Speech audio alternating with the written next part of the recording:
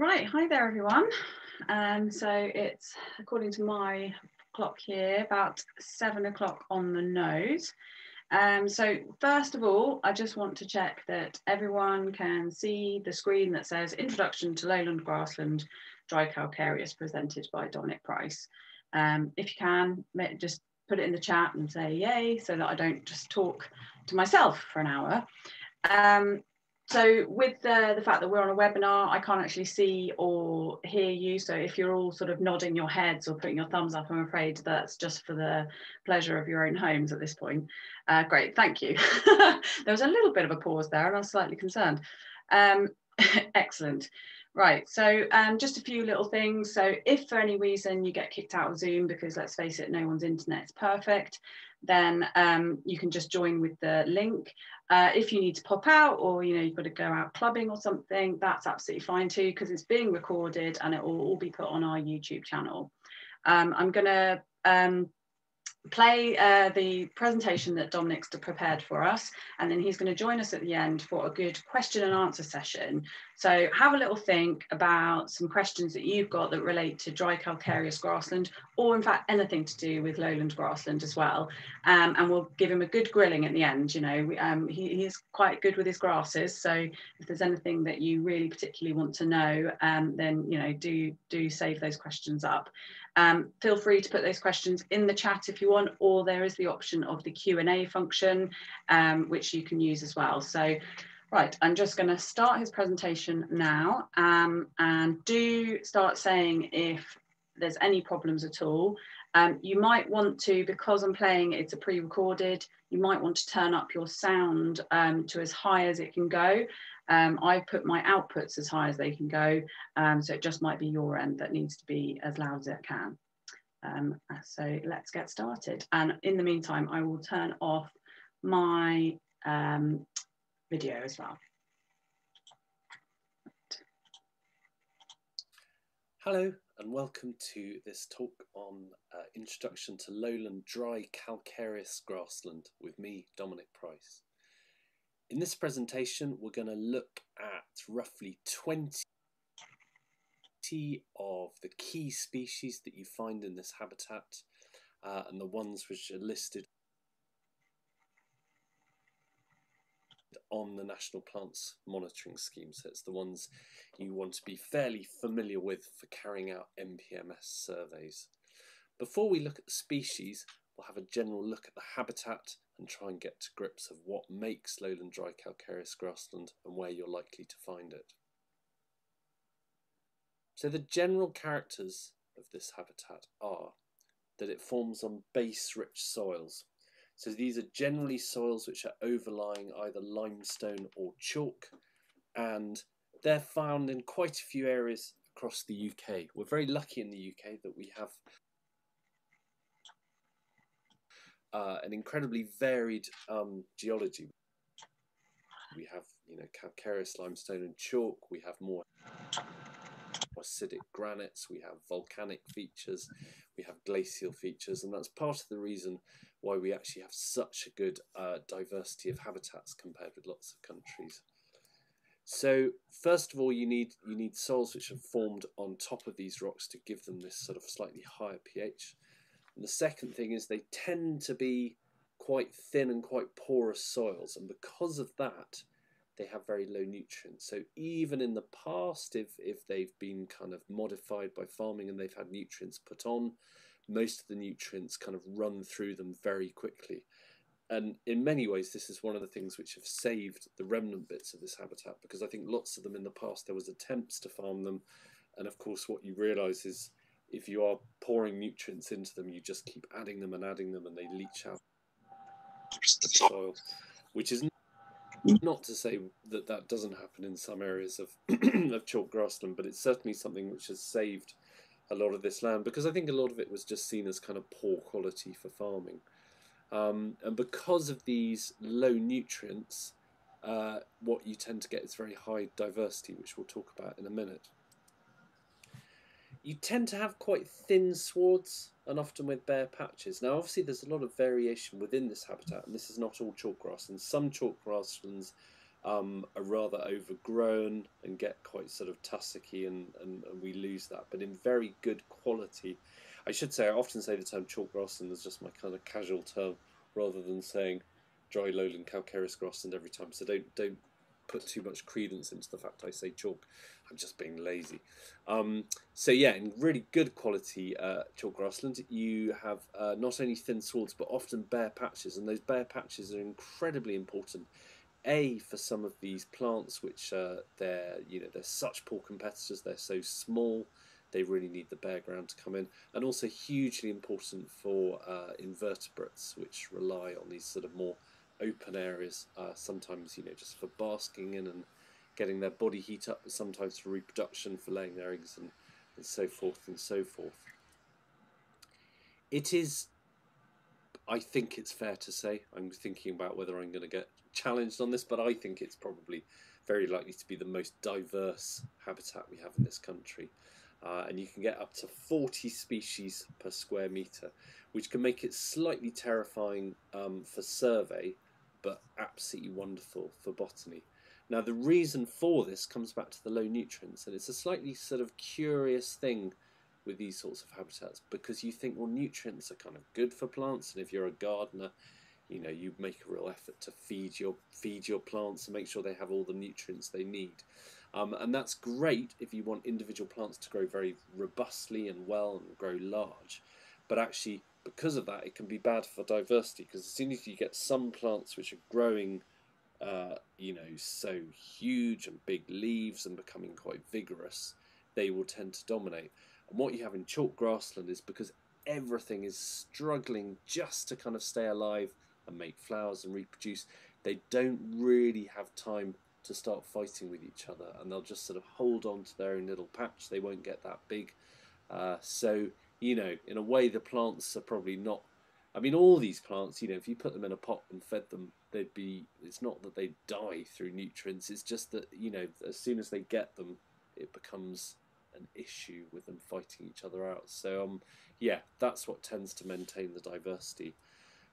Another big character of it is you tend to have fine rather than coarse grasses. Now, chalk grassland, along with a lot of other grasses, it's still, it's very grassy. It tends to be the grasses forming the dominant cover, but it's very different sorts of grasses. So we've lost, these sort of bigger ones like cocksfoot and perennial ryegrass and falsoat grass, and we've moved into these finer ones, which is not to say there's not a couple of quite big coarse grasses which do get in, and we're going to look at those later. But in good quality chalk grassland, you've got this much sort of finer mat of grasses. The other weird thing to say about it is they can be quite mossy. There's a couple of mosses, Scleropodium purum and Homalothecium lutescens, which particularly you notice if you go walking in the chalk in the winter months. You can get these huge kind of orange patches. And I think these are mosses which are quite clever. They almost sort of go into cryptobiosis in the summer months when they shrivel up, but in the winter they do really well. And part of that is because of this open sward. You don't tend to get mosses like that in more sort of richer, improved grasslands, because they simply just get overgrown. So the fact the mosses are there are very much testament to this more kind of open sward. In terms of where you will find calcareous grasslands, so mainly in the south of England, and then you get these funny little sort of quirks within it. So in the Brecks you tend to get the actual chalk grassland, which is how I tend to incorrectly refer to most of it, and then in the north you tend to get it more on hard limestone, so it sort of turns into limestone grassland. So the catch-all term for all of them is calcareous grassland, and then you sort of get these division between the two. And there's subtle differences in terms of what grows on chalk, what grows on limestone, and obviously if you're looking at this in the uplands, you've got, again, a different habitat. I think nearly all the species we're looking at today, certainly within limestone grassland, will be there in both lowland and upland. It's just upland you get a few kind of other speciality species which pop in. So, yeah, let's have a look. I think we're looking at about 20 species today. We'll start with the grasses and then we'll go through the forbs alphabetically and see how we get on. So, we're going to start, I think we're probably going to do about 4 grasses, 3 or 4. I'm going to start with this very quirky little grass called meadow oat grass. Now we'll look at the flowers in a bit, because the flowers make it slightly easier, but it's a very good one to be able to do vegetatively. And it's very distinct because of these rigid leaves. So if you look up at the photo at the top, that's a young plant coming through. This is one of the slight drawbacks of doing this online, is that you can't feel them. But if you were to touch those leaves, particularly at the top, they almost kind of prick your finger. They're very, very almost kind of aggressively rigid, and the reason is they're absolutely laden with silica. So they can be, well, actually, amazingly, they do tend to get eaten. I'm always amazed at grazing animals which can stomach this sort of thing. But yeah, these very, very rigid sort of silica-packed leaves. If you rub your hand over the whole tussock, it almost feels like a porcupine. And you can see that, I think, in the picture, that these are leaves, you know, which are very purposeful in the way they're coming up. And if you look at this young leaf here, coming out of a stem, can you see that, you know, there's no kind of floppiness in that at all. It's just coming up very, very rigidly. Now, one of the slightly confusing things about this, and you may have spotted it off the photo, is that it has this very distinct double tram line. And that confuses people because that is one of the diagnostics of a group of plants called the poas, the meadow grasses. And that's one of the ways you identify poas, that it has this double tram line. So it can be a bit muddling that people see it in meadow oat grass and go, ooh, double tram line, could that be a poa? I think, in fairness, you're not going to muddle this with a poa, because it's so unique. There's very few grasses with this kind of rigid feel to them. You know, maybe tufted hairgrass a bit like this, but very different habitats. And of course, that has the barbs coming down the side of the leaves. These are not barbed at all. They're just very kind of rough. So yeah, that's what you're looking for. If you get a really well-formed tussock of it, it will look like that one in the big photo. But in grazed grassland, sometimes you will just be looking for these, you know, these sort of prickly white leaves. I wish this grass had a more exciting name in a way, because, well, hey, it's not really a meadow grass. It really is confined to, you know, these quite sort of extreme calcareous grasslands. And it would just be easy to remember if it was called porcupine grass. But there we go. I don't make the rules on these things. So that is it vegetatively. In flower, it has oaty heads. Here's a new head at the start of the year, and there is the head at the end of the year. Now, I know it's not very scientific for me to say oaty heads, but I think the thing with these, there's 4 species of oat grass we have in this country, and if you can get your head round the fact all of them look oaty, so if you look at that head and say, yeah, that does kind of look like oats, you know, it certainly doesn't look like wheat, and it doesn't look like barley, and it doesn't look like a rye, and it's very different from the sort of feathery, the agrostuses and the poas. I mean, I guess what it is, it's these awns coming out. It's the fact that it's quite sort of awny, and that gives it this oaty look. Because actually, and we're not going to do it today, but if you look at all the oat grasses together, as long as you can say, okay, I'm pretty sure that's an oat, you then divide them into meadow oat grass, which is this porcupine one, downy oat grass, which is very downy and nice and easy, false oat grass, which is the big one, and it has a few other diagnostics, and then yellow oat grass, which is slightly the odd one out because it has these much more sort of open and, as the name suggests, quite yellow heads. But yeah, they're pretty easy to tell apart if you can just sort of get into the mindset of thinking, okay, that is an oat grass. So next up we have Brachypodium pinnatum, tall grass. Now, you remember I said earlier about, you know, typically this habitat tends not to have these big coarse grasses. It tends to have finer, but there's a couple of exceptions to it, and this is one of them. So yeah, this is a slightly problematical species when it gets into chalk grassland, calcareous grasslands. You tend to see it a lot in Gloucestershire. There's big areas of it, and actually the Sussex Downs as well. And it tends to be areas where there's a prevalence of sheep grazing, because the sheep are really not fond of this. And when you get up close to a plant, you can see why. So it often has, particularly late in the year, this quite sort of yellow hue to it, but it's very, very rough. It's again another high sort of silica content. If you stick your hand into a clump and wiggle your hand about, it has this sort of raspy, sort of high papery sound to it. So there's very, very little nutrition to the leaves.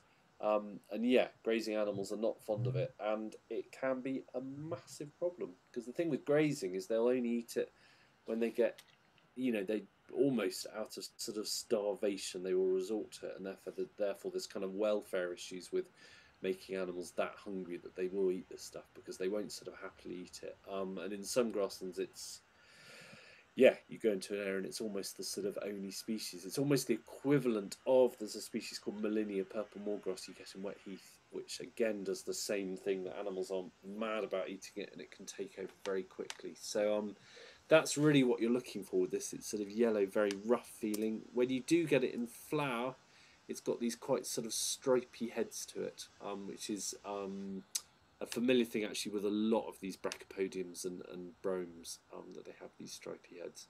So yeah, and that's why it's on here as part of the survey, because it's a very, very kind of indicative species of the degradation of calcareous grassland. So it's a really key one to look out for. Also, if you're visiting the same site year after year, it's one of these things which can spread quite rapidly if there's problems with the management. So it's a very interesting one to track over time. Moving on, we have Bryozomedia quaking grass, which, yeah, absolutely lovely species of this habitat. So a drooping, loose, pyramidal head of dancing sugar puffs. Again, I'm really sort of coming in hard with the science here. I always think of it as sugar puffs. They're wonderfully kind of light, the flower heads and the seed heads, and they dance around in the wind. Pyramidal, when it's fully kind of out, it tends to have a wider base going up to a narrower top. Now, if you don't have any flowers, how would you recognise it? Slightly harder, but what you're looking for is this. And it's a very distinct thing, that the leaves at the bottom come out on a right angle. They're quite sort of floppy as well. You can kind of see that in that photo. But yeah, they come out very, very much at 90 degrees. And then the rest of the plant sort of goes upwards and gets on with being a normal grass. But yeah, if you're early in the season, or if the tops have been nibbled off, have a look for that. And once you've got your iron on that, it's quite an easy thing to spot. The next one we're going to look at is Bromopsis erecta, upright brome. The bromes are sort of a funny bunch taxonomically, actually, because they've been split into lots of, some of them are bromus, some of them are Bromopsis, and some of them are brachypodium. So yeah, they're quite sort of interesting from that perspective. Upright brome, again, very much an indicator of calcareous grassland. And it's a funny one. If you're in a sort of a fairly rich meadow and you come across it, it's quite an exciting thing to find, because it tells you that, there's a calcareous influence. However, when the grazing levels drop, again, similar to the tall grass, nothing like as bad as the tall grass, but it can be one of these ones which takes over slightly. And you can see, it's quite a tall grass, it's quite a big grass, and it can often take over to the detriment of some of the more sort of delicate, smaller herbs. So the flowers are red tinted when they first come out. So around sort of May, June, what you'll tend to see with this is these sort of red clumps, which you can sometimes see from a long way away. Very sort of visually easy to spot.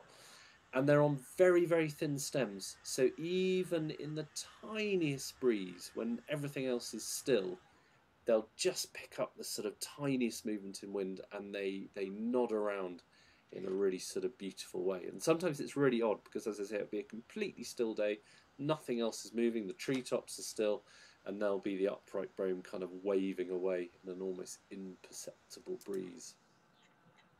But the big diagnostic on this, it's a vegetative one, and it is these hairs. So these are referred to, well, certainly by me, and I think it's a term other people use, as camel's eyelashes. And the key thing with this, it's not a hairy grass, but it's got eyelashes, because there's lots of other grasses, particularly downy oat grass, which grows with this, and downy oat grass is just covered in hairs. Upright brome, it's not covered in hairs, but it has these eyelashes, and I think you can sort of see what I mean by eyelashes in that picture there. And yeah, just to say, it can be a problem. It's a very, very lovely grass, but when too much of it gets going, it can really sort of knock out that diversity a bit.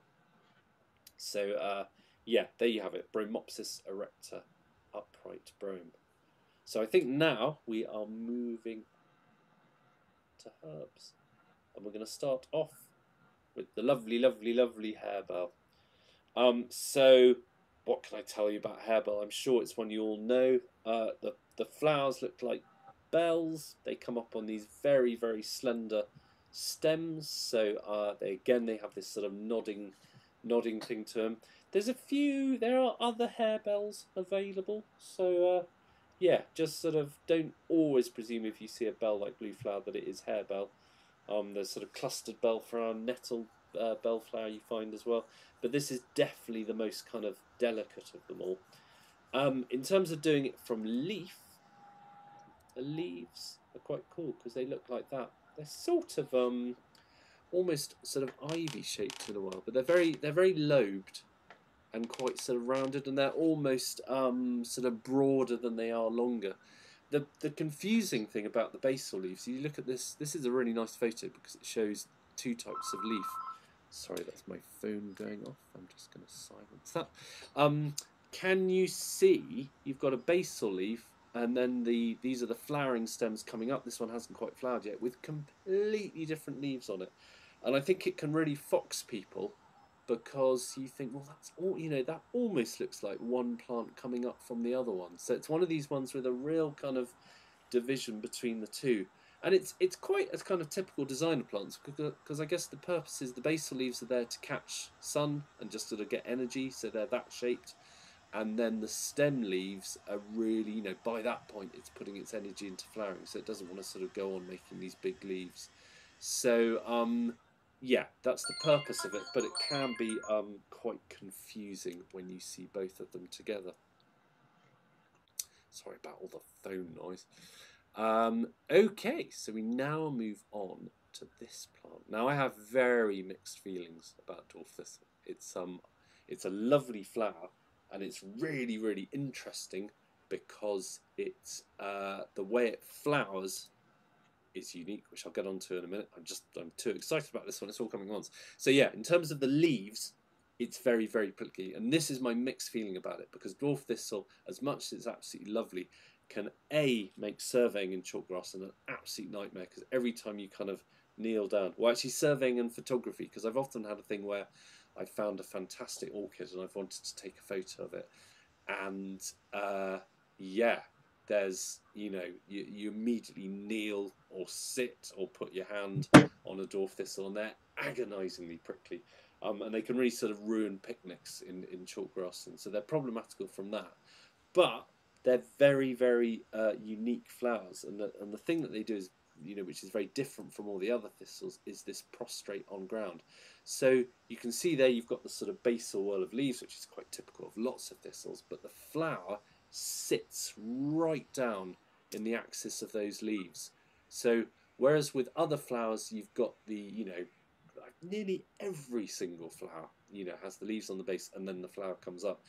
I think in this country, I can't think of any other flower which does this. It's a very, very sort of unique way of growing. And it's very clever because of course it doesn't get grazed, and I think it's a double whammy because it's very low and the leaves are very prickly, so you'd have to be a very, very brave sheep / cow to try and graze that flower off, and as a result they're very successful. I guess the other part of being this is a sort of water conservation, and these plants can grow on very, very dry habitats, and they do quite well out of it. So yeah, they're quite interesting from that perspective, and very much an indicator of good quality chalk calcareous grassland. So even though it can be a bit distressing when you kneel on them, you have to sort of cheer yourself up by saying, well, because they're here, that means we're in very nice grassland, as you kind of curse yourself for kneeling in one. So yeah, moderately challenging. Now, another thistle we've got on the list is creeping thistle, and I think the reason that is on the list is this is kind of the other spectrum of thistles. This is a thistle which is much more indicative of slightly polluted, slightly perturbed habitats, However, now I'm not, because I'm not doing, I'm sure you all know creeping thistle, so I wasn't going to do slides on how to identify it, but I'm just sort of making the case for creeping thistle. It's an amazing pollen and nectar source, particularly early on in the year. So it's a really, really tricky one, because you definitely do not want to be finding lots of it in chalk grassland. I mean, when you do get it, it's sometimes in areas, if, say, the cattle have been given supplementary feed and there's an area where they've dunged in and that's boosted the nutrients. But it often can be where there's a sort of agricultural influence, you know, where, I mean, this is a typical example, because you can see, this is in Wiltshire, in the background, you can see these sort of banks of very good chalk grassland, and this was on the edge of a field of wheat, and the fertilizer from the wheat was starting to sort of leach into the chalk, and there was a big bank of thistle. But having had a day where I hadn't seen that many butterflies, came here and yeah, just absolutely awash with them. And it was quite an interesting moment, because I thought, yeah, all those years I've been really rude about creeping thistle, and here it is supporting this, incredible diversity of butterfly life. So it's an interesting one, and I think you sort of have to keep an open mind about these things. But in terms of pure botanical terms, this is a species which tends to indicate that you've got slight problems with your habitat. But yeah, keep an open mind about creeping thistle. I think that's what I'd say. Now we move on to Filipendula vulgaris, dropwort. So we'll start off with this one vegetatively, and that is what it looks like vegetatively. And it's an interesting one. I put opposite here because actually the upper leaves tend to be opposite, but actually as you go down the stem, they get a bit more alternate. But I think the thing to learn is this degree of toothiness. So it's almost like a lobed toothiness. I mean, the only thing which is at all like this really is possibly salad bonnet. But I think with salad bonnet, the leaves are flat on the stem. So they would have actually, in this photo, they'd be facing you. It's a much easier one to photograph as a result, because they face you. And with salad bonnet, they're much more sort of toothed. These are slightly sort of deeper, almost kind of lobed rather than toothed. But as soon as it flowers, it becomes very distinctive. And here it is with the flower and the leaves as well. Now, the only issue with the flowers is, I think for so many people, the first time they see it, say, ooh, that's a lovely bit of meadowsweet. Now, of course, meadowsweet is also a Filipendula ulmaria, and they are very similar. And I remember being completely foxed the first time I saw dropwort. It's much rarer than meadowsweet. And I was thinking, what on earth is meadowsweet doing on this dry chalk bank? And yeah, it was dropwort. Now, what I would say about the flowers, the flower head as a whole is smaller than meadowsweet, but the individual flowers are a bit bigger. So it's a smaller flower made of fewer, bigger florets, if that makes sense. But this leaf, very, very different. If you're familiar with meadowsweet, it has much sort of broader leaves, I guess, because it grows in damp habitats, so it can afford to produce kind of more leaf matter. But yeah, I think it's nice to sort of see it all together. So, in flower, nice and easy, just don't muddle it up with meadowsweet, muddle with meadow. And in leaf, just, yeah, if you just try and sort of learn, that's what it looks like. Very sort of upright leaves as well. And I guess that's the orientation of the leaflets. So when the stem is coming up, they're still pointing up to the sky. So, yeah. It is a lovely species, and again you can sort of see the bugs on that flower. Very, very good for pollinators, particularly dipterans. You tend to see a lot of flies and quite a few sort of flying beetles on it as well. So big pollen nectar source. So moving on to Galium album hedge bedstraw. In older books it's called Galium malugo. It's had a name change quite quickly. And the reason is album because it has white flowers. So the first thing to say is whirls of leaves, and that is the same for all bedstraws. That's what sort of defines the bedstraw family in this country. Interestingly, the bedstraw family, which is the Rubiaceae, when I worked in Africa for a bit, the Rubiaceae in Africa is called the coffee family, which completely confused me, and it made me think we're very parochial with a lot of our taxonomy. that in this country we're very much, yes, anything Rubiaceae is a bedstraw. And yeah, it is the same family as coffee. And it's a bonkers family, the Rubiaceae, because it has, you know, these tiny things in, it has coffee in, and then it has a lot of big, massive trees in the rainforest also belong to the Rubiaceae. So yeah, it's a bewilderingly complicated family. So just bringing it back to bedstraws, one of the key things with this one is it doesn't stick to you. So I'm sure you're all familiar with cleavers, sticky willy, sticky jack, whatever you call it, and that's the one you can be very juvenile and stick it onto people's backs when they're walking and see how long it takes them to notice. It was one of our beloved things at university, was doing that to lecturers who probably knew we were doing it and just ignored it because it's so juvenile, but quite funny. This one, it can look a little bit like cleavers, you know, dimension-wise and size-wise it's similar, but it hasn't got any barbs on it at all. So if you try and stick it on someone, it just falls straight off again. And a multitude of creamy flowers. So cleavers is not big on flowering. You do see the odd flower on it, but it's not really a big flowery one. Whereas this one, yeah, you get this wonderful kind of drift of flowers. And when you get a lot of it, it can almost be matte forming. So you get these huge sort of patches of white. The flowers individually are very, very small, but because there's so many of them on a head, they produce this quite sort of distinct appearance. And yeah, quite sweet smelling. If you kind of get your nose, I don't think it's a smell you catch from sort of meters away, but if you stick your nose in it, it's quite impressive. So Galium album hedge bedstraw, very lovely species. And then we move on. I'm trying to think if, I think this might be the only orchid we're looking at today, and this is fragrant orchid. Now these are actually, do I want to get into it? I'll mention it. These have been split into two different ones. I think the one you're going to be finding will be chalk fragrant orchid, because they're kind of named after the habitat, so that makes it a bit easier. I wouldn't worry about it. I just thought I'd mention it in case you're out with someone who then starts talking about the different types and you think, oh, I've never heard of that before. So yeah, just be aware there may be people you come across who split these into different types of fragrant orchid. Now, how do you identify fragrant orchid? The first thing to say is that it's very tall, the spikes. They've got a real kind of height on them, and they're this pinky purple colour.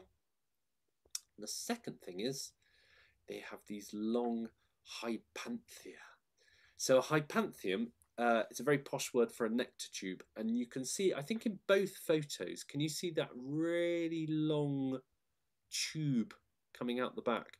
And that has got the nectar right down at the bottom. And the purpose of that is just to make sure you've got a jolly good chance of being pollinated, because any sort of insect which is coming to get that nectar, they can't avoid sticking their head right into the flower to try and get down to the bottom of the tube. I mean, it's so long in this species, you think, yeah, that's incredible sort of evolution over time. And I guess there's insects which have evolved, you know, incredibly long tongues that they can get down and get to the nectar. So that's why it's done it. And the third thing to say, which is a slightly obvious thing from the name of it, is that it's fragrant. But the cool thing about that is actually there's very few orchids, if any, in this country which really have a strong smell. I mean, orchids are obviously incredibly showy and wonderful and, you know, things to look at, but they tend to be completely odorless, and fragrant orchid has got a really nice smell to it. Again, a bit like the hedge bedstraw, you've got to stick your nose in it. It's not a smell which will sort of assault you as you walk past them. But yeah, have a good sniff of it. From a distance, you know, it's slightly like common spotted, you know, in terms of dimensions, but common spotted obviously has all the sort of blotches and spots on the flowers, and it doesn't have that spur coming out the back, the hypanthium, and it doesn't smell, and it has spotty leaves. So in fact, it's not really like it at all. I think it's like it if you're a long way away, put it that way. But this one is very much an indicator of your calcareous grassland. Look, I finally learned how to say calcareous grassland and stop saying chalk. It's only taken a few minutes. Okay, so we now move on to Hypercaris radicator, common cats here. So yeah, now this is one of the slightly dreaded yellow composites. So they're these things which all look a little bit like dandelion from a distance, but there's a few really kind of key things which make them different. So the first thing with common cats here, and it's a nice thing because it helps you remember it. So I'm just going to bring up all of this because, yeah, I want to see this picture. Slightly fuzzy picture, which I apologise for, but it's got, cat's ear has got cat's ears on the flower stem. And can you see those little kind of black tip flaps? Now I know they don't look exactly like a cat's ear. You have to sort of think of the right cat. And I think what it is, it's those, you know, those Egyptian cats you get sort of in hieroglyphs on pyramids and stuff, which have those very big pointy ears. So that's the cat you're thinking of. Don't think of another cat which doesn't have those, because it has to fit this narrative. And there's no other yellow composites with that on the stem. And also it's named after that, which makes it really nice and easy. So common cat's ear, yeah, look for those cats here. It has these filaments on the leaf base. And what that is, if you pick a leaf down at the base of it and pull it away, it tends to always come away with these filaments sticking out. It's got these very sort of almost like sort of arteries going up where the vascular tissue is. So rather than just snapping off, they tend to sort of pull out almost with these sort of guts coming out of it. And they're very strong, the filaments. If you're whiling away a few minutes sitting in a chalk grassland listening to skylark singing or something, you can try and pull the whole filament out. And if you gently snap the leaf bit by bit and just pull it off, you can end up with these really long filaments. This is how I entertain people on the flowers course, just to sort of pass a few moments. So yeah, that's quite distinctive. And the other thing to say is it has hairs. Now, I should say about the hairiness, it can sometimes be very hairy and sometimes very hairless. So the hairiness is really, really variable, and that can throw people. But the thing to learn is, yes, sometimes it's hairy, sometimes it's not hairy. But the key thing is the hairs are unforked, because that is a very good way of separating it from another species which we're not doing today, which is called rough hawkbit, Leontodon hispidus. And rough hawkbit has forked hairs on it. So if you find something like this, I mean, the cat's ears on the stem should separate it out. But if you're not sure about it, just look at the hairs and work out if they're split or not. And if they're not split, you've probably got common cat's ear. Common cat's ear sort of pops up on a few different habitats, because you do get it in heathland as well. It has quite a sort of broad range of places it likes to grow. Moving on, and I think this is the first member of the pea family we've had today. So this is horseshoe vetch. Now, it looks a little bit like birdsfoot trefoil, but the leaves are very, very different, because birdsfoot trefoil's almost got that clover-like trefoil with the 3 leaflets together. This one has leaflets in opposite rows, so very, very different in leaf. Also, the flowers are different. Typically, I'd say the individual flowers are slightly smaller than you get on birdsfoot trefoil, but there's more of them. And you get this interesting structure with them, that some of them are in a horseshoe shape, and you can see that at the top of the photo. But if you look down at the bottom, actually, sometimes you get a full circle where they're literally sort of coming out in a ray. I mean, again, you can sort of see the base fit where those shorter ones are. But yeah, that's sort of, and I never know with this is whether the horseshoe names comes from that shape of the flower, or whether it comes from what I call the crazy seed pods. So look at those seed pods. If you think of birdsfoot trefoil, very much just has a straight pod. It comes out looking a bit like a bird's foot because they're quite pointy. These are more dangly. But yeah, I just think these pods are absolutely brilliant. Imagine trying to push those through a bean stringer. Yeah, and I think, can you see that those also look like horseshoes? And I don't know where the name comes from. And as those ripen, they actually drop off individually. They kind of plop off one by one, which is quite interesting. So there you go, horseshoe vetch.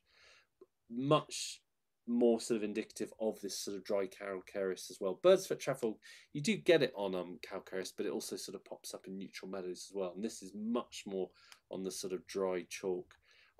Very important food plant for the blue butterflies. I'm saying the blue because I now can't remember which one has this as a food plant, but it's one of them. No, I'm not going to say. I think it's Adonis blue, but I could be wrong. Look it up. But certainly, where you get this, you tend to get blue butterflies, so it's very important for them. moving on, and yeah, quite a nice easy one. Oxeye daisy. I think you probably all know this.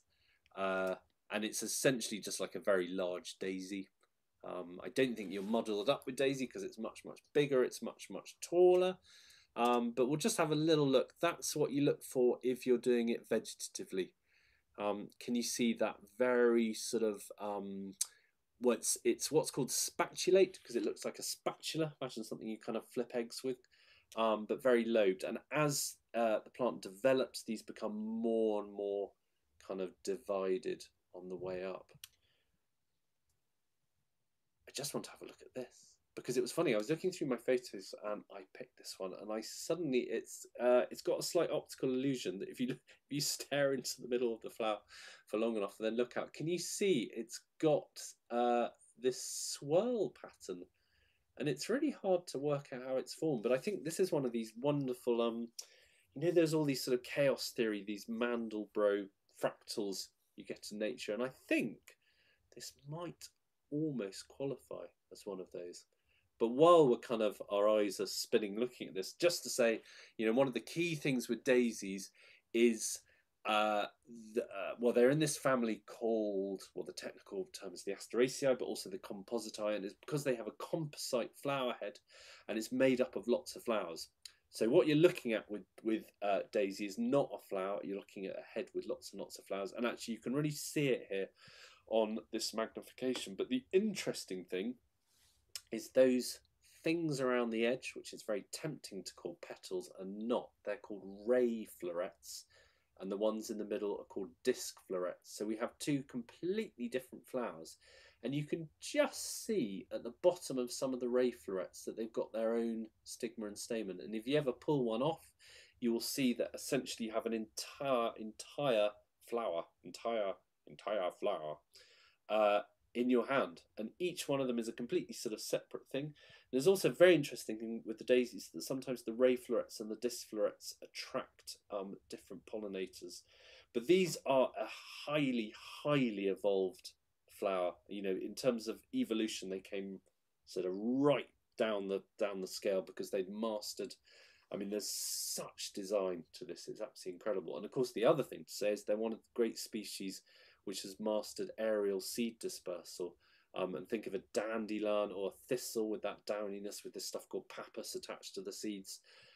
So yeah, absolute kind of design triumph, because in the past there were loads of seeds which just dropped onto the ground beneath the plant. There were some seeds which kind of mastered hanging onto animals and getting carried this way. But the daisy family is just kind of completely out there in terms of their seed dispersal. So they're a very, very kind of successful family from that point of view. But I think it's really easy with things like daisies to just sort of get used to seeing them, and sometimes it's just worth spending time, particularly with a hand lens, actually looking at the sheer beauty of these things. Anyway, slight daisy tangent there. So we move on to another very, very beautiful flower, and this is fairy flax, Linum catharticum. So very, very delicate, these thread-like stems and these tiny, tiny oblong leaves, very much in pairs, as you can see there. And when it flowers, you just get these beautiful, very, very delicate flowers. And again, very beautiful close up. It's quite easy just to kind of pass them by and not spend enough time looking at them. But I love the venation on the petals leading into them. And then when they go over, and you can see that at the bottom of the photo, they have these really cool stripy seed pods.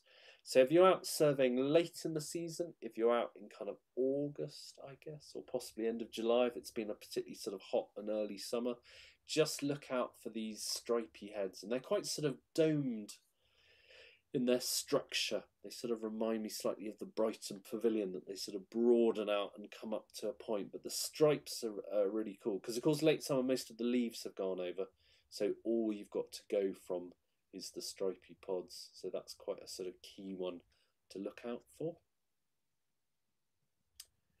And then we move on to Pilosella officinarum mousea hawkweed. Sorry, I haven't unitalicized mousea hawkweed. And this again is a very kind of distinctive plant in terms of its leaves. There's nothing else like that at all. And they do kind of look like mouse's ears. So they're very, very hairy, but also they've got this very unique white underside, and you can just see that there in the leaves that are curling around. So they're covered with a sort of felty background. As well as having hairs, they have these sort of slight warts on. I think a lot of the warts actually lead to hairs. That's where the hairs originate from. But you can often kind of see the wartiness as well. This is an interesting one habitat-wise because it does, so it loves very sort of extreme dry calcareous grassland. It's also very, very happy on heathland, which is where this photo is taken. So the keen-eyed among you may have spotted a bilberry out of focus in the foreground, doing a slight photo bomb there. And there's a little moss called Polytrichum juniperinum, possibly, actually I think it's Polytrichum proliferum in the foreground. So yeah, this was taken in a heathland. That's my disclaimer for this one. And yeah, which is the other place it grows. And I think basically it's an extremophile. And there's a few species like this, which are unusual because you get used to seeing them in one habitat and then you find them in another. You will never find this in the middle. You will never find this in kind of rich, kind of neutral grasslands at all. It only grows at the extremes. And the reason is, you know, it's very small. It's a very, very good survivor. And because of these hairs, it can cope with real kind of drought and periods of low rainfall, but it can't cope with getting overgrown. The other thing you're looking for when you identify it are these sulphur yellow flowers. Now, because this is actually, we've come in vegetatively, which makes it quite sort of easy to do, but this is another yellow composite. It's another flower looking slightly like a dandelion. But what I would say is, yeah, the colour of it. I mean, there's lots of things different about it. It's smaller. I'm sorry about this photo. It's weird, actually. If you photograph it in sunlight, it's almost like the camera can't handle, well, my camera, my GP camera, couldn't handle the sulphur yellow. It's so intensely yellow. It's got very blunt-ended petals, looking very like Bart Simpson's hairstyle. In fact, they've got that. Can you see the way they're sort of frayed at the ends? But yeah, this photo doesn't really do it justice. But if you see a mouse ear hawkwood next to a dandelion, or in fact next to any other member of the composite, it's such a different shade of yellow. So that's a good way of standing out. But to be honest, I would, you know, do it off the leaves because they are so different from the others. So we move on now to hoary plantain, Plantago media. Now this is a very middling plantain. So the other plantains you commonly find in terrestrial habitats are greater plantain and ribwort plantain. And ribwort plantain, Plantago lanceolata, has got these spear-like long leaves. Greater plantain, Plantago major, has got these very broad sort of wide leaves. And Plantago media, I think as the Latin name kind of suggests, is very much in the middle. So it's not as broad as major, and it's not as lanceolate as lanceolata. So it's a very kind of middling plantain. And it's a very nice shape to the leaves, actually. I like, they sort of almost look like dollop shaped with that nice sort of rounded thing to them. But the key difference with this is these flowers. Because, without wishing to be rude about plantains, I'd say ribwort plantain and greater plantain, they're not, how should I put this? You don't tend to find them in floral arrangements. Put it that way. They're not the showiest flowers, which is what makes this one so striking. Because actually, when these are in full whack, I have certainly mistaken them for orchids. And I know that, so looking at that photo, you'll be like, really? But honestly, from a long distance, because of this pink colour, because of the way they're held up, they're really, really showy. And I think people are surprised when they see them because they think, you know, that's not a plantain, that's something much more exotic. So yeah, very, very showy, very impressive flowers. So, and again, this one's very much Calcareous indicator species. And then we move on. I think we've got about 3 left now, on to cowslip, Primula veris. So one of the very sort of early flowers of spring, as I'm sure you know, Primula veris, obviously veris meaning of the spring. and it's got these heads of nodding tubular flowers. So primrose is much more open and tends to be slightly sort of flatter and certainly not nodding in the wind. And this one, yeah, much more sort of, well, yeah, tubular. Can you see the way they sort of, they don't quite open up as much as primrose does. Leaf, I'm sorry, I changed leaves to to the singular. The singular of leaves is not leaves. So yeah, apologies about that. Anyway, we'll move on because I have to explain this. Clear stem at base. You're like, oh. Now what I mean by this is the way you, this is how you tell apart cowslip from primrose. So in cowslip, the leaf blade closes down before the base, and then you've got a clear bit of stem, which you can see. Primrose, it's pretty much the whole thing is a blade. There's no kind of stem on its own. So I hope that makes sense. Primrose much more sort of leafy, cowslip a bit more kind of stemmy, if I can use that as an adjective. And then we move on to Ranunculus bulbosus, bulbous buttercup. Now, it's funny, when I sort of was just starting off at botany, I had this big thing about separating out meadow buttercup and creeping buttercup and, you know, thinking of those as the big ones. And I was aware there was this thing called bulbous buttercup, and I hadn't really sort of got my head around it. Now, I think maybe because I work a lot more on the chalk, this seems to be the main thing that I find.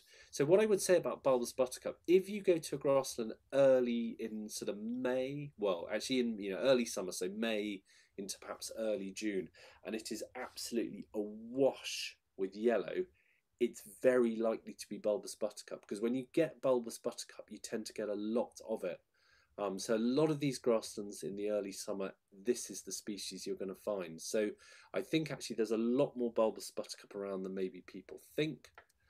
The leaf is intermediate between creeping and meadow.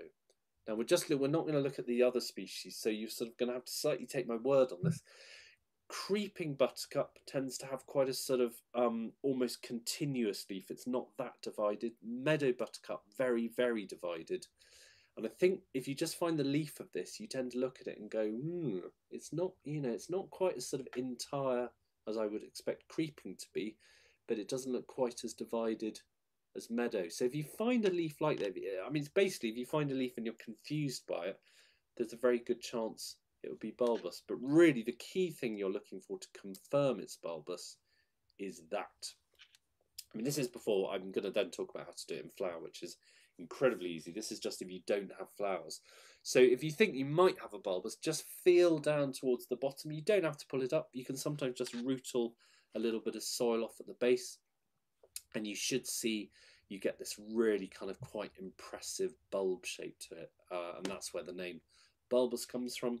But by far the easiest way of doing it is to wait for it to flower, and it has backward sepals. So there's two buttercups here.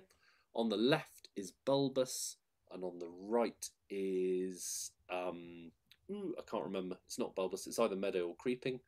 But can you see? That's what I mean by backward sepals, and it's really, really unique because pretty much all flowers have the sepals supporting the petals. You know how they sort of open up and they just stay there at the base. And yeah, bulbous buttercup has gone for a completely different approach to the world of sepals, and you can still see they're sort of, they've got quite a good strength to them because they come down and sort of clamp onto the stem. So I can see, you know, I can see how it works. It's just weird because if it was really good, why don't more flowers do it? It's a really kind of unique thing to do. But yeah, so just remember bulbous backwards, the two B's, when you've got the sepals, and that makes that one quite easy. Finally, we are going to end with thyme, wild thyme, Thymus vulgaris. This is quite a sort of tricky one taxonomically. I think on the NPMS list it's listed as two different things because yeah, it's a bit confusing in terms of species. Sometimes Thymus vulgaris, sometimes just called Thymus sort of ag. It's a bit of a kind of cluster of species. The things you're looking for with it is it's mat forming, and you can see it here in this photo, really sort of spreading out with small, opposite, slightly hairy leaves. We'll look at the leaves in a bit more detail in a minute, actually. Tightly bundled light purple flowers, So very much this sort of, I mean, this is dead nettle family, the Lamiaceae. So these very lipped flowers in tight clusters, mildly scented. And I think this is quite a key thing to say about thyme. It can often be disappointingly unaromatic. So you sometimes find clumps of it and there's just no smell at all. Sometimes you get a bit more. I think there's another species called large flowered lime, and that tends to be the one which is kind of super, super smelly. And certainly when you find thyme in the Mediterranean, which I think is probably a different type of, you know, it's very, very aromatic. But in this country, you know, it's not great. It's not as good as the ones you sort of buy specifically for your garden. So here are the leaves. And this is what I mean about, can you see the sort of hairiness on and their opposite? And all I will caution with this one is you can muddle it up with this species. And this is a rock rose. And sort of dimensions of leaf-wise, I mean, rock rose is bigger, the leaves are longer, but they are slightly similar. And the way you tell apart, if you've got it in leaf, is rock rose, they're longer leaves, but they also have, if you're very beady-eyed, can you see at the base of the leaves on rock rose on that photo on the right, they've got these things called stipules which are at the leaf base, and they're long, they're little almost sort of filaments coming out, and that's what to look for, because these can, when you get small rock rose, they can be very easy to muddle. Now of course as soon as rock rose flowers, ta-da, it's absolutely fine, so there's no way you're going to muddle it up in flower. But it's just one to be aware of when they're vegetative. So that is just a kind of brief look at some of the key species you find in calcareous grassland. As I said, it's a massively diverse habitat, and it can be a bit overwhelming. And I think all I would say about that is don't be overwhelmed. I mean, I think sometimes it's one of those habitats where you just have to enjoy it, and enjoy, you know, listening to the yellow hammers and the skylarks sing and all the butterflies coming in and out. And don't sort of, if you're early on in botany, don't sort of get too worked up about it. And you will get there in the end. You know, it's a tougher habitat to do, particularly if it's in a grazed habitat, which is obviously the best chalk, and calcareous grasslands are grazed. But as a result, they tend to have a lot, you know, sometimes a lot of the flower heads are eaten off and stuff, which can make it even harder. But yeah, it's a really, really lovely habitat. It's a very rare habitat, and it's a really kind of key one to look at as part of this monitoring scheme, because, you know, even though we lost a lot of calcareous grassland kind of post-war when they're ploughed up, we're still, you know, losing it now. It's still every now and again it gets built on or just neglected and overgrown. So it's a really, really important one to keep monitoring and allow scientists to kind of get this picture of what it's doing. There's a few slides coming up with credits. A lot of the photos were mine, but I had to kind of delve into the wonderful Wikimedia images to get lots of the photos of. So there's the credits coming up for the people who have very kindly put their photos on that. I would hugely recommend, if you're not too precious about your own photos, of putting them on Wikimedia, because they're there for anyone to use. You get credited, but it just means you provide them to the nation for free use, and it's really, really useful actually when you're researching these things, just to have a look at different photos of them. So huge thanks to all those people, and I hope you enjoyed this, and yeah, I hope this inspires you to get out there and start surveying. Okay, all the best. Bye.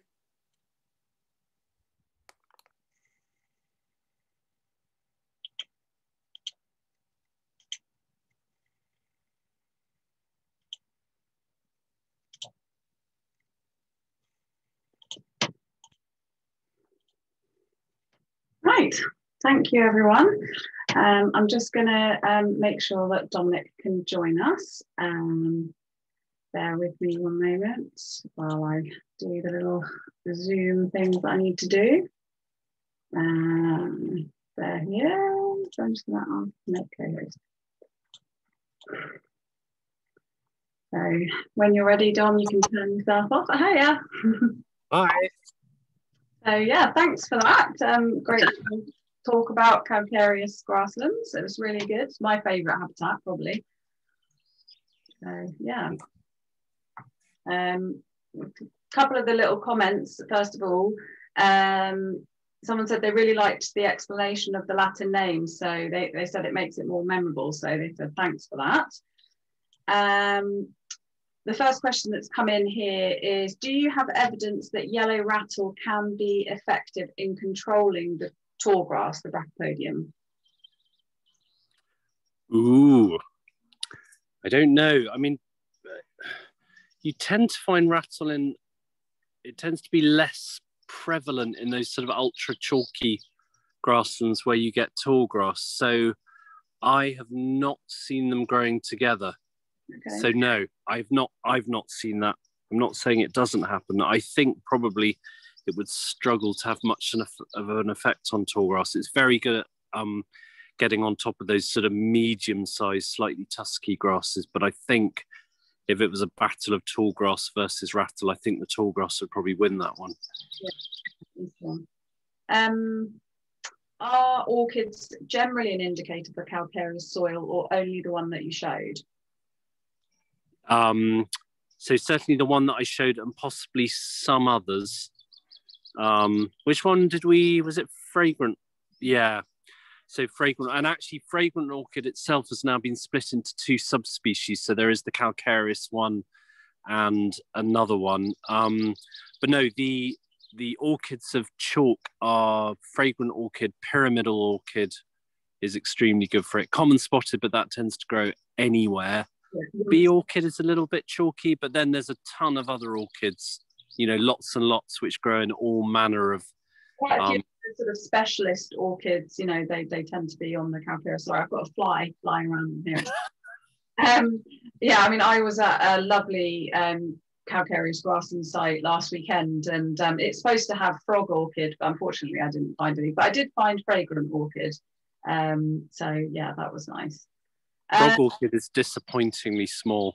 I think I spent a long time looking for it, thinking, you know, having seen it on the pictures, and then because it grows just up the road from Salisbury, and the plants are about 4 centimeters tall, which is not what I was led to believe from looking at these wonderful pictures in the book showing this big old orchid. I think it's the same with burnt tip. Actually, people can be very surprised by burnt tip because it's much smaller than it looks in the books. I think all books should almost have a compulsory thing where they have a finger in the screen with the orchid next to it. Because we've all done it when you've pictured something tiny and then blown up the picture to make it look impressive. So and plus frog orchid also has the misfortune of being green coloured, which is about the hardest thing to look for in a green landscape. Yeah, definitely. So in answer to your question, you can get orchids in all sorts of grasslands, neutral, or you know, you can get your heath spotted on the more sort of acid grasslands. But equally, you can get like your early purple orchids and your common spotted in woodlands. So it doesn't necessarily just mean that they're orchids, it's calcareous, but that fragrant orchid is a particular one of that, and pyramidal. So they're definitely an indicator of good quality habitat. So you don't get them in places where there's pollution and high nutrients and lots of disturbance. So they tend to, whichever habitat you're in, they tend to tell you you're in quite a nice, I say nice, using it in the most unscientific way, but yeah, nice habitats. So somebody just wanted to say thank you for this wonderful and very useful presentation. I do have one question, which is not identification related. I was just wondering how to control tall grass. This is clearly or other dominant grasses if grazing is obviously not an option in that sense. I suppose cutting maybe. Yeah, there is cutting. I mean, there's some extreme circumstances where they've had to use herbicide on tall grass where it's a real problem. Because even when you've got grazing, if you've got sheep grazing, if anything, that can lead to more of a tall grass problem because the sheep are extremely good at eating every other plant except the tall grass. So they actually give the tall grass a kind of upper hand. Obviously, cattle grazing is the best. But yeah, you can do cutting. Cutting tends to be less prevalent in chalk grassland, but mainly because of the topography that often chalk grassland, what we've got left of our chalk grassland tends to be on steep slopes. Which is why sort of inherently they tend to be less cut. But yeah, if you had it on a flat area, you can cut. There's an interesting trial down the road from us here in a place called Martin Down, where they have started cutting it to reduce it. So that does work if you can do it. But it's a real problem when it gets in huge quantities. It's a difficult one to deal with. Someone else has just said, lovely presentation. And are these plants typical for the Salisbury Plain? Yeah, ish. I mean, Salisbury Plain has got its own oddities because it's an unusual. There's unusual management, and there's very few places with that sort of level of isolation, certainly from sort of humankind, apart from the military training on it. But yeah, I'd say so. I mean, Salisbury Plain is fairly indicative of chalk grassland, and the NPMS species are fairly indicative of that. So yeah, I'd say that would work pretty well on that. Yeah. Someone's just asked when's the ideal time of year to do our survey, so I'll take that one. So we just say late spring, early summer. Now, as you probably mostly aware, we're experiencing a bit of a late spring, so good couple of weeks, maybe 3 behind, depending on where you are. But if you haven't been able to get out and do your first survey yet, then don't worry. If you're new to the scheme, it's absolutely fine to just do the one survey this year and spend that time setting up your plots and getting your permissions and stuff first, and then do that late summer survey so that you're all ready to go next year. So that's absolutely fine, no worries about that. Just begun to recce my square on the West Wales coast, a lot of sheep pasture. What's the best way to ID the fine habitat of grassland for sheep, like heavily grazed sheep grassland?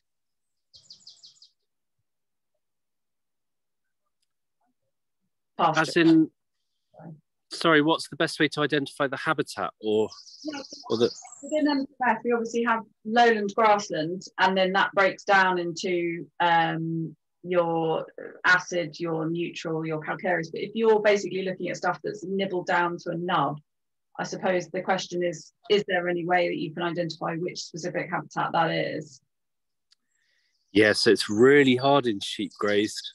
I was out on a site today, which was actually a damp water meadow, but it had sheep on it, and I couldn't find a single species which was indicative of the damp because they'd eaten it so much. I think if you're seeing, I'm trying to think what the most simple thing to look for. I mean, calcareous habitats tend to be, they have a slightly better representation of fine leaf grasses such as fescue. So I'd say visually, if you're seeing a lot more fine stuff, that might point you in the direction of calcareous. I mean, I always think with habitats like that, what I tend to do is try and find an edge somewhere where the sheep aren't, you know, even if it's just a square meter, and then often all your indicator species are in that spot. And that's the way to do it. But it's it's sort of quite tightly grazed sheep habitat is very, very difficult to identify and get a feel of. And often it's the thing that they take, you go to it, you think this is tremendously dull. And then they take the sheep off, and 2 weeks later, incredible things come up and you think, oh crikey, I'm glad I waited. And so yeah, it's difficult. It's very difficult. There's a couple of points there that I should make, that if you are wanting to know what it is and you do find a patch like beneath some fencing or something where it has grown up and you can see enough of the species, obviously that's not necessarily going to be your plot, but that will tell you what sort of habitat you should be recording your plot at. It's worth pointing out what you were saying, Dom, that some people often think that if it's heavily grazed sheep pasture, then it's completely improved and there's nothing of value and I shouldn't even be bothering to do it as an NPMS plot, where actually, as you say, if it's simply that the management is just not correct, but actually underneath it all, if it was given a chance, you know, and that's what we're here to monitor, isn't it? It might be that if it's kept to sheep grazing for the next 5 years, then you're going to record very little in it. However, you know, what if we can change things in the next 5 years so that some areas aren't so heavily, intensively grazed, then you might find that things pop up. So it is worth bearing that in mind. So keep going, even if you think it's the most dullest site in the world.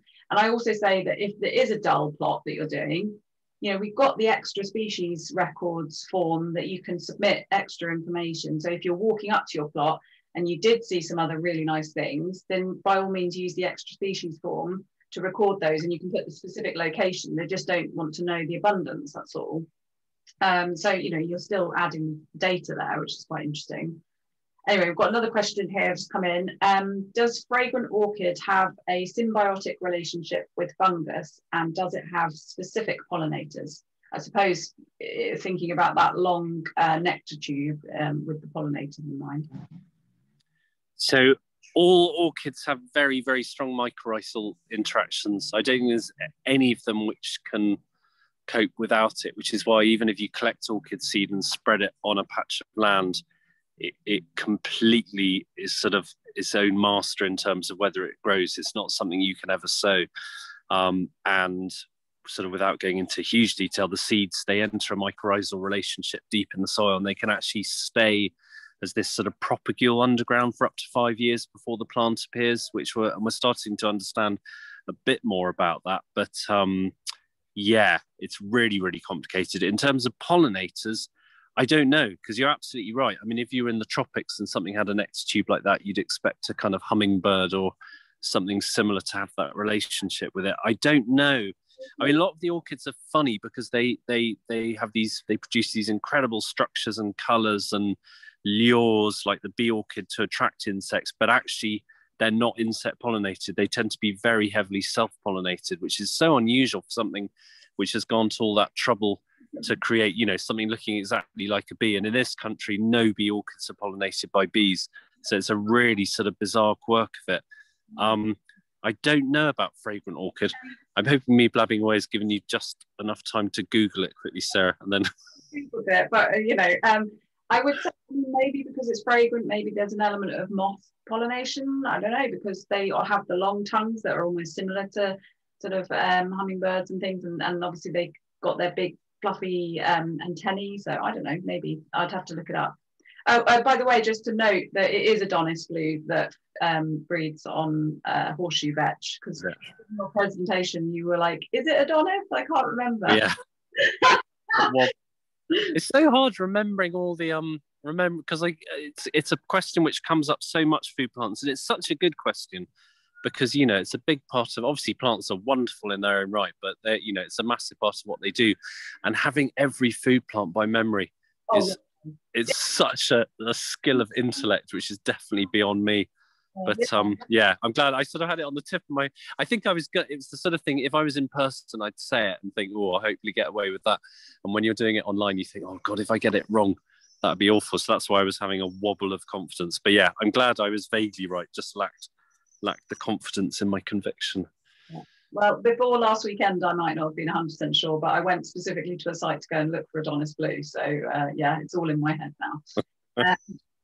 So we've got another thing here coming. So I've got 20 acres of natural grassland on limestone pavement in Anglesey, grazed by sheep and cattle. I'm pretty sure I could count 40 flower species and really have not looked at the grasses, but I have only got 4 of the flowers you've named. So there's a couple of things to point out here. Firstly, that in the calcareous grassland category, there are some areas that are obviously on limestone pavement, and particularly in the guidance notes, it does talk about sort of in the north of England, how it might have the presence of blue moorgrass and limestone bedstraw and stuff like that, which obviously aren't on our NPMS indicator list. And that's specifically because if you were to look at something like blue moorgrass, the NBN gateway shows that it's in very few locations. So it's not going to be a relevant thing for a national scale project.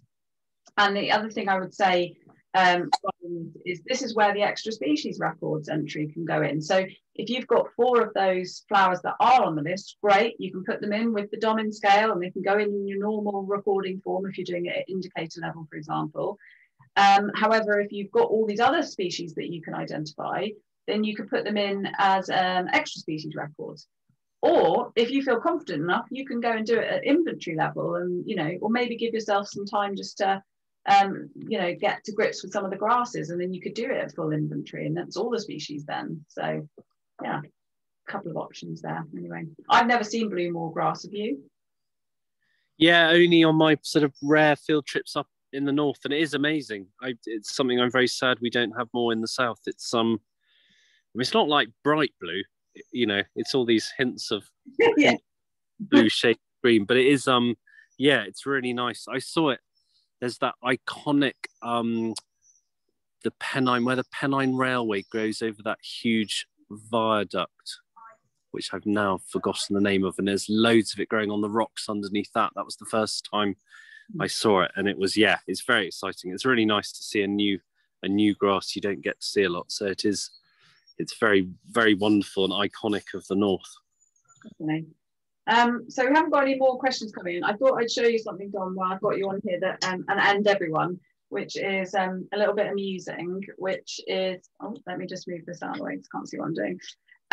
So I went to pick this up the other day. Now this is false oatgrass floret that somebody has made, and it's rather spectacular, and I'm going to be using it in my Classes for Grasses videos about flower structure, flower structure. So they've gone to the effort of obviously doing the lemma with the awn and the palea, and they've got the glooms, and inside they've even done the hairy appendages on the, what's the word? I've lost the word. Ovary, thank you. And they've got the stigmas, and they've got all the stamens hanging off with little beads in. And even to the point, she's made 2 different culms, like grass stem examples, one with an enclosed sheath and one with an open sheath here. And she's done the ligule of a ring of hairs on this one. And then she's done the ligule that's membranous here with the auricles. So I'm going to be using all of those props in my thing, but also I made my own grass spikelet out of felt. You can then take off the individual florets out of, so that you could see that that's how they fit in together as one spikelet. So there you go. That is absolutely epic. I know. What's the material? The full set? I mean, your one is absolutely amazing. What material is that? That isn't as amazing. I made it in an hour and a half. She probably spent like weeks on hers, obviously. Yeah.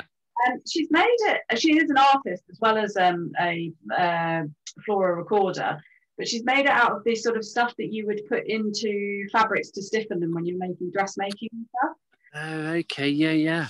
And then this bit's just a bamboo stick, and then she's got straws that she's just super glued little yellow beads in for the pollen, and goodness knows what else she's done in here. An old flannel, I think, is the ovary.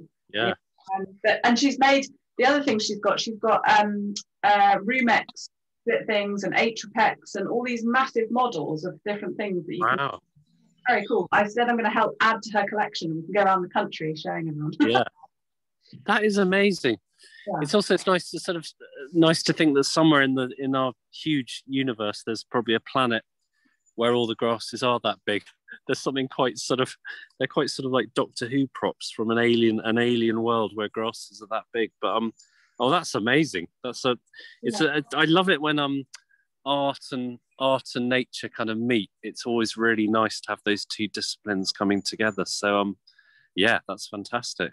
I hope that will be a useful resource. Right, well, thank you so much, Dom, for tonight, for the questions and everything. Thank you. As I said, it will be on YouTube as well when I get round to it. So brilliant. Good night, everyone. Enjoy the rest of your Friday night. Right? Bye. Bye.